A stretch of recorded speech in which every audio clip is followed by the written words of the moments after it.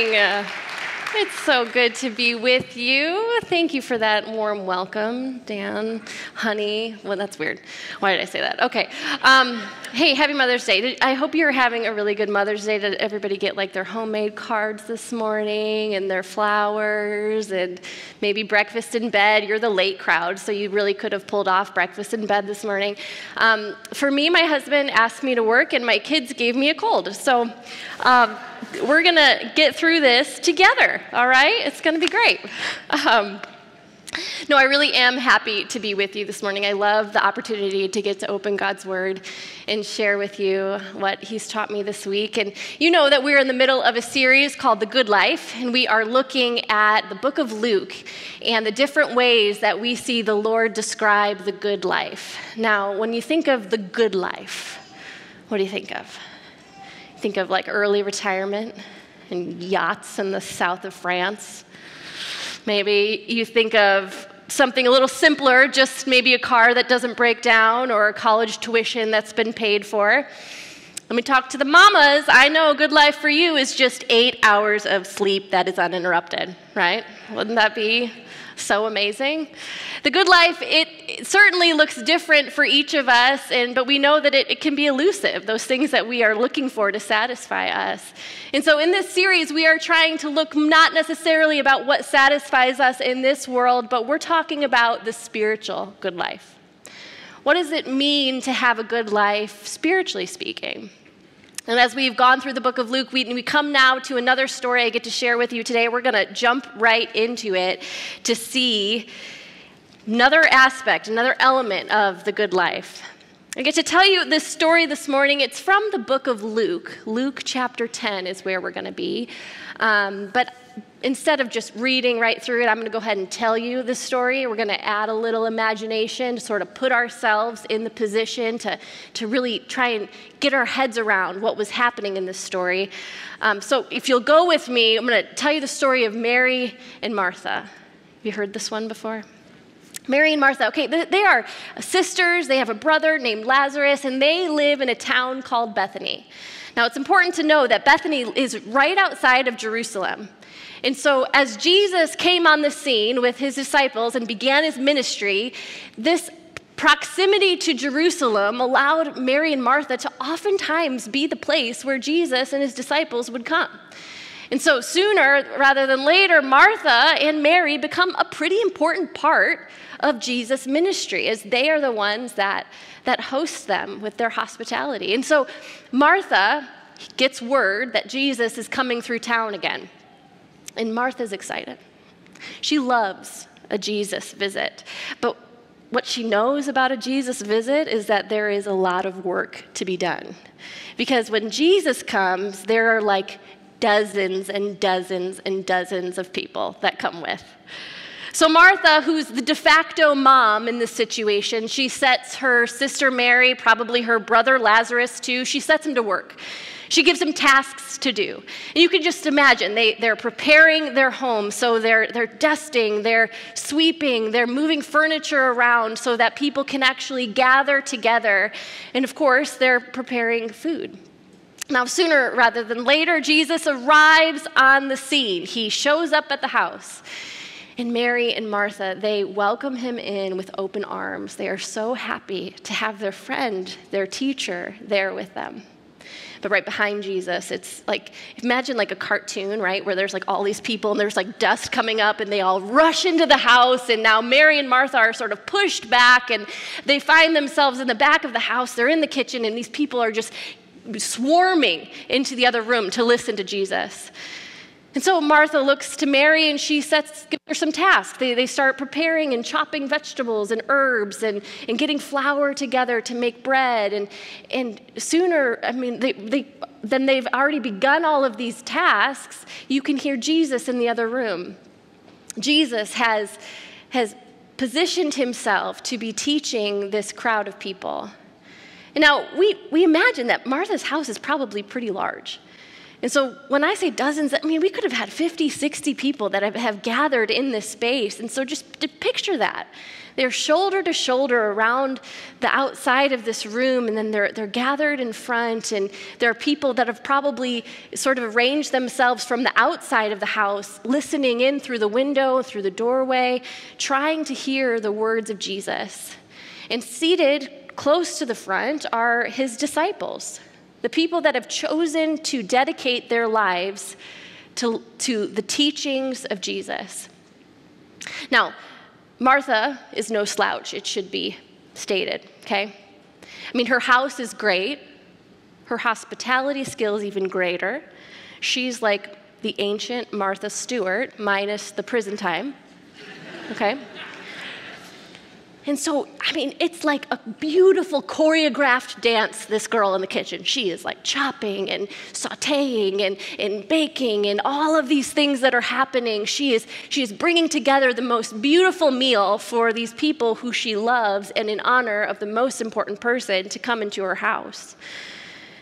And all of a sudden, she turns around. She asks for Mary to start doing a task, and she realizes she's alone in the kitchen. You can imagine her like wiping her hands on her apron, maybe wiping the sweat off her brow, looking around, leaning out the window. See, maybe she went to the garden to get some more vegetables. Maybe she went to the well to fetch more water, but Martha can't find her. She busies herself again with the tasks at hand, and after a while, when she realizes that Mary has not returned, she takes a peek into the other room.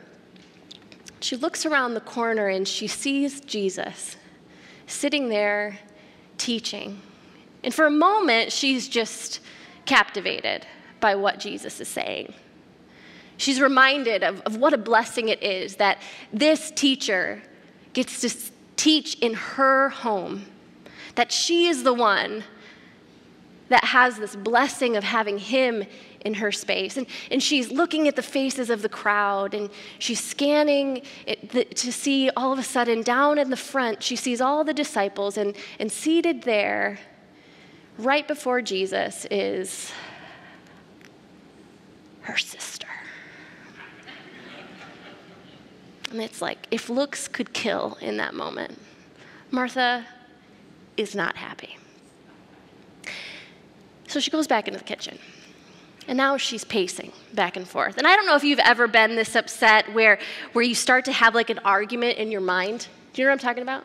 Like you're playing it through of like what you'd say. This is what I see Martha doing under her breath. She's like, well, who does she think she is? How could she leave me here all by myself? She doesn't even know what I have to do here. So she is working herself up. And now she's really angry. And she realizes that she has no recourse except to tattle on her sister. So that's what she does. Now, imagine this, okay? Jesus is in the other room teaching tons of people. And now Martha has to go in and interrupt him, okay? This is what she says. She leans over. I'm imagining she gets his ear. He sort of turns to her and lifts his eyebrows like yeah, what is it, Martha? Even though he's the Lord, so he knows exactly what's going on. And she says to him, this is the words that we see recorded in Scripture. She says, Lord, don't you care that my sister has left me to serve alone? Tell her to help me. Oh, Martha. Sweet, sweet Martha. See, in this moment, she thinks that she is the one being wronged. She thinks that she's been abandoned, that she is just in her indignation that her sister would abandon her. And I think she's expecting the Lord to say something different than what he says, because this is how Jesus responds to her. He looks at her and he double names her. Do you know what it means to be double named? He says, Martha, Martha. Okay, in first century culture, this is the equivalent of when your mother uses all your names. You know what I'm talking about? Like in my house growing up, it was, Amy Joy Shirk, why is your room a mess? Amy's my sister. I never got triple named, so I just wanted to clarify that. That's the equivalent of what's happening here. Martha's being scolded. Jesus says, he says, Martha, Martha, you are anxious and troubled about many things, but one thing is necessary. Mary has chosen the good portion, which will not be taken away from her. And that's the end. Credits roll. This is 4 short verses in chapter 10 of Luke. We don't get a picture of how Martha responds to Jesus' correction. We don't get a picture of what Mary says. We don't even get an explanation from Jesus of what exactly he means. But if I could bottom line it for you this morning, this is what I think the story is getting at. If you want the good life, choose the good portion. If you want the good life, choose the good portion. I know what you're thinking. What does it mean to choose the good portion? Right? That's interesting language. And in some other versions of Scripture simply translate it this way, that Mary has chosen what is better. What Jesus is saying is that her decision, Mary's decision, to sit, to listen, to receive from her Lord was better than what Martha chose to do. Now, in order to really understand the impact, the magnitude of Mary's decision to sit at the feet of Jesus, we need to understand the culture that she was in. You know, this past fall, we did a study called Jesus and Women, where our teacher, Kristin McClellan, taught us all about the ancient Near East, this first century Jewish Middle Eastern culture, because it's so vastly different from the world that we live in today. And so here's what you need to understand about that culture to really grasp this story. In that culture, women were devalued. They were so marginalized that women were cast aside. When it came to important teachers and rabbis of the day, they were teaching that women shouldn't be trusted, that one rabbi quote said this, that the scorn of man is better than the kindness of a woman. This is the operating thinking of the day. And so when Mary chooses to sit at the feet of Jesus, this is a countercultural decision. And that phrase, sit at the feet of Jesus, this is not just indicating where in the room Mary is. This is an official designation. The only people that would have been seated at Jesus' feet would have been his disciples, who had decided to put themselves under the authority of Jesus and to commit their lives to him. And listen, that position was reserved for men only. And so Mary's audacity to go into that room and to sit at the feet of Jesus shows us something. It shows us that the good portion is available to anyone. The good portion is available to anyone. You have to imagine that there were people in that room who sort of were gasping when they saw what Mary was doing, this cultural faux pas. That was incredible. But even more incredible, perhaps, is the fact that Jesus does not refuse her. He does not reject her. He praises her for that decision. So, what does that look like for you and me to receive the good portion, to sit at the feet of Jesus? Jesus isn't here, clearly. So what does it look like? I would say this right here is the equivalence of sitting at the feet of Jesus. This is simple, but what Mary was doing was learning from Jesus' teachings, and that's how we do this today, is by studying this book, by understanding how God has revealed himself to us, by hearing the story of God's redemption of his people from beginning to end in Jesus. And this is for anyone.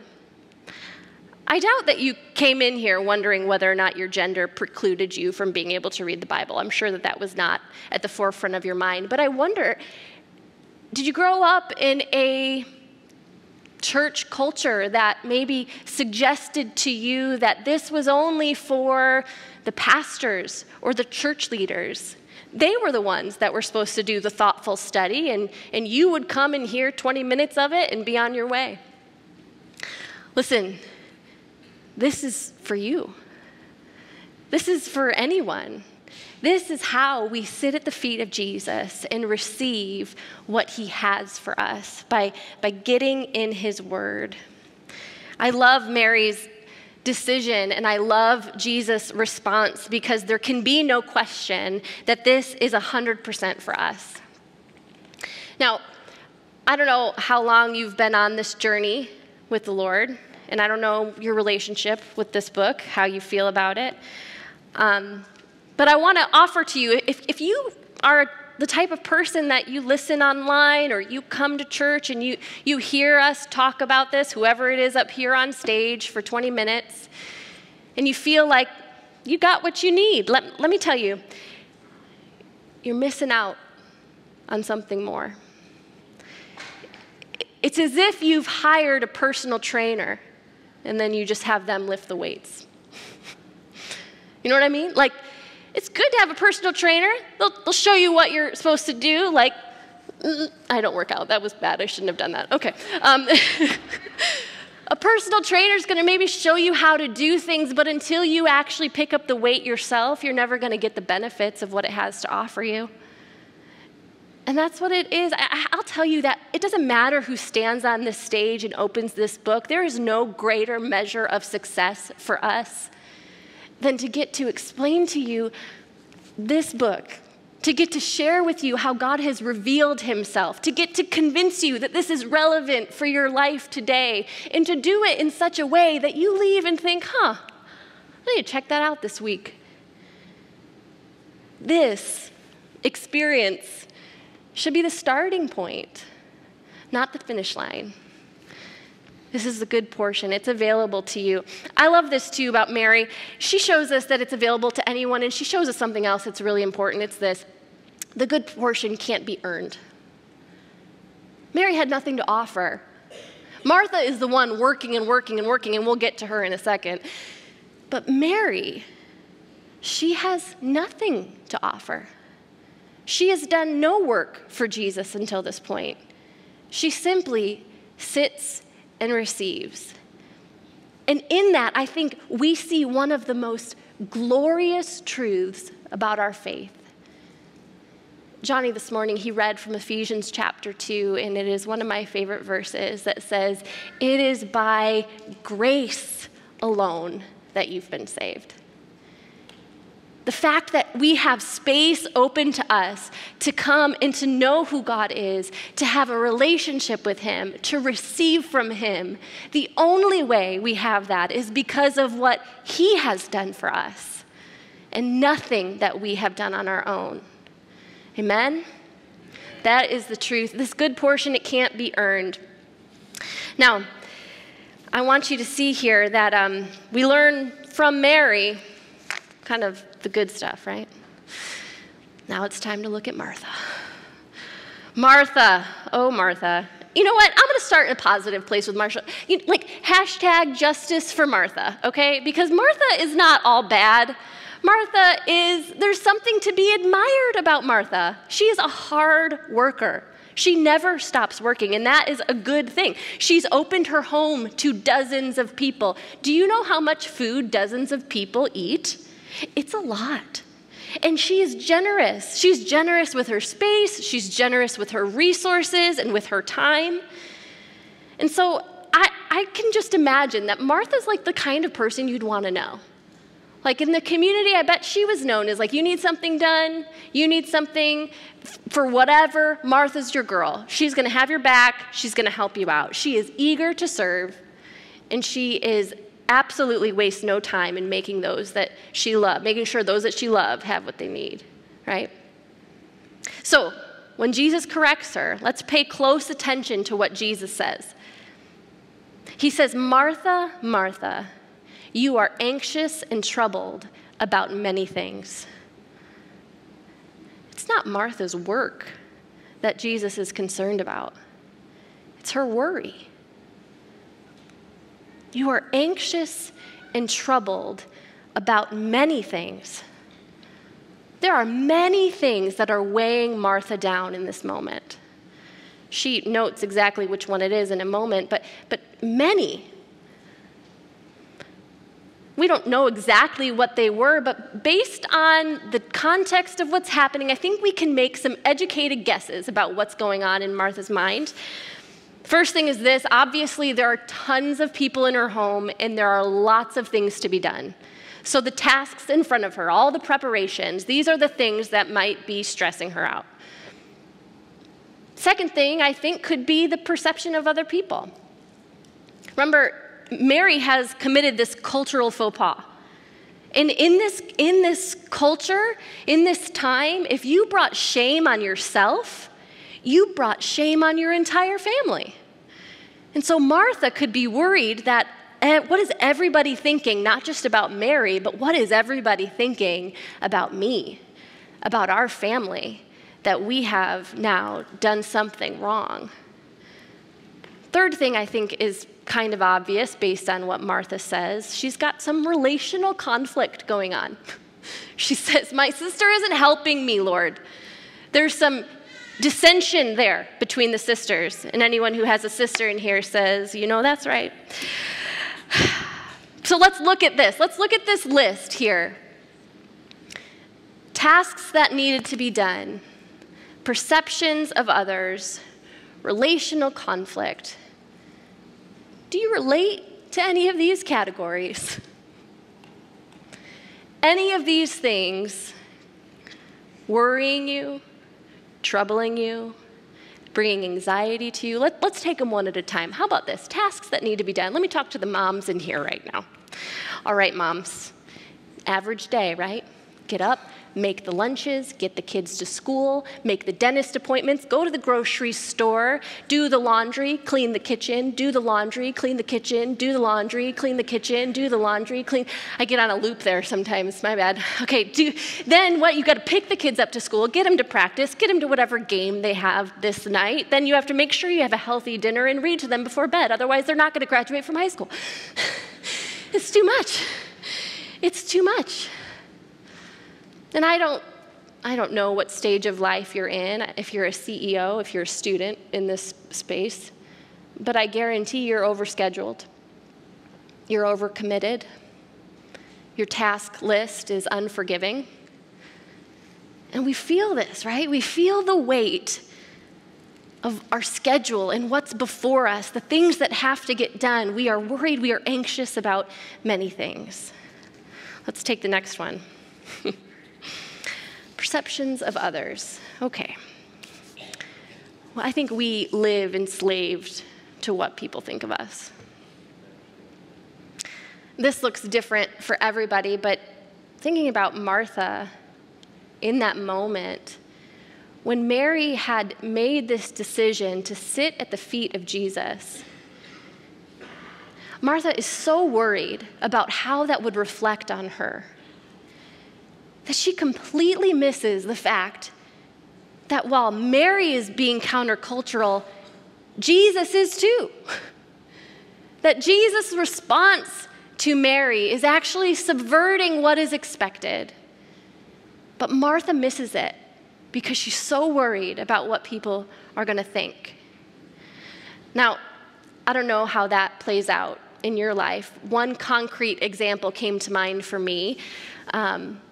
Whenever I meet a new mom, I'm at the playground or baseball practice for a new team, meeting a new mom, and I'm chatting it up, right? We're getting to know each other, and I am dreading the inevitable question, so what does your husband do? Because I can't tell you how many times I have gotten to that place in a conversation, and when I choose to answer honestly, I say, oh yeah, my husband's a pastor. And I get this like rise in pitch where people are like, oh, cool. And then it's like super awkward for a moment, and then they don't quite know how to respond, and then soon enough they're like, yeah, we're gonna go play over at this playground. And I'm acutely aware that they have some perception or some assumption of what a pastor's wife would be like. maybe they've had some terrible experience with Christians, or they have some issue with God entirely, but this creates in me this desire to why am I worried about pleasing them? Why am I not more concerned about the one who sees me and knows me and has made me? So, I don't know, for you, do you feel like that sometimes? When faith comes up in a conversation at work, or maybe something about society or culture comes up and your decision or your opinion has been shaped by your belief in who Jesus is, and you're afraid to maybe engage in that of what someone might think of you. We are worried and anxious about many things. How about this last one? Relational conflicts. I probably don't have to belabor the point, right? You know what's up. We all have these moments in our life where we feel wronged by someone, where someone we were meant to trust has somehow betrayed us. We have division and conflict everywhere. Those things weigh you down. We are worried and anxious. We can understand. We can sympathize with Martha, can't we? That we are worried and anxious about many things. Martha allowed these things to distract her from the good portion. It's striking to me because if you take these things at their face, they're not inherently bad, okay? The kids got to eat. You got to go to the grocery store. We got to get the laundry done. We have task lists that need to be completed, of course, and we should work hard to do those things for our family. It's okay to be aware of how people perceive you. You will have relational conflict. That's going to happen in your life. The issue for Martha becomes when she allows those things to become more important than the person in her home. When she has become so consumed by the worry that those things have brought that she forgets to focus on Jesus. Now listen, it's Mother's Day, so I got to talk about my mom because she's here. Hey, Mom. I would like to set the record straight. There was a little confusion earlier in the service. My mom is the best mom. Just wanted to clarify that. She has multiple cards and mugs and T-shirts and what have you to prove it. But truly, my mom is kind of like Martha. Okay, hold on. In all the best ways. Okay? She is the most hospitable woman I have ever met. I dare you, walk into Judy's home and see if you will not be met with the world's best cherry bars, complete with the accessorized napkins from whatever season or holiday is most recent. I'm telling you, this woman will do it. She's hardworking. She works harder than anybody I know. Her generosity is unparalleled. She does so many things for so many people, and I admire her so much for that. And listen, she traveled all the way from Illinois to come and be here this weekend. I'm so happy that she's here. And whenever she comes to visit, so much of me wants to repay the favor. I want to be that kind of hostess for her and do that kind of work for her. But I will tell you, the moment that I attempt that, she's immediately like, no, don't trouble yourself. No, don't worry about it. Let's just order out. Let's get something easy. Why does she do that? She came all this way not to me to work for her. She's not interested in what I can do for her. She wants to spend time with me. And that's at the heart of Jesus' commendation to Mary and his correction of Martha.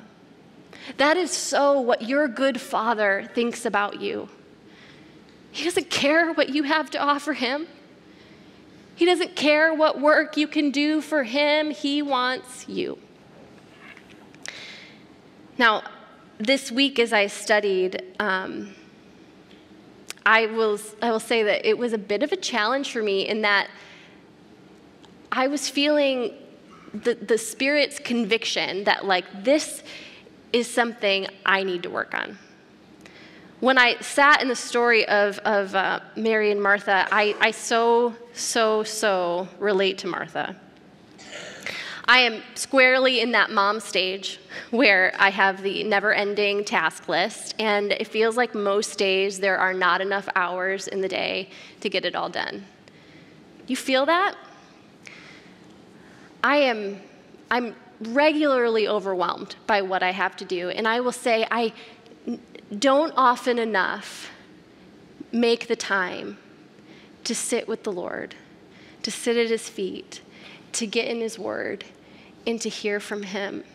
And this week I was prompted, just reminded as I studied this, that I too often prioritize the needs of my schedule over the needs of my soul. And I don't want to do that. I want to believe that there is one thing necessary, and it's the good portion. And so I wonder, what is it for you? What's keeping you from receiving that good portion? Do you sense that same sort of pressure of the never-ending task list? Is it something that's just relational that's weighing on you, and instead of going to the Lord with those things, you just sort of stew in the frustration and the anxiety? Whatever it is, listen, take the time, sit at the feet of Jesus, receive from him the good portion. Now, I want to be clear that this is going to look different for each of us, right? The way you receive it is going to look different than I do. And now listen, like if you've never ever like read this book on your own, that's okay. That's okay. But maybe you start, right? And if you've never read the Bible before, maybe don't think I'm going to do this all in one sitting, Genesis to Revelation. That we're not trying to be Michael Jordan, we're just trying to learn how to dribble, okay? Start small, but start somewhere. And listen, we've got this incredible app on I have to just plug this, Dan's going to be thrilled. Got you. This Heartland app, I have to tell you, it's a really, really cool thing called The Journey. I don't know if you know about it. If not, you can scan that QR code. It'll bring you right there.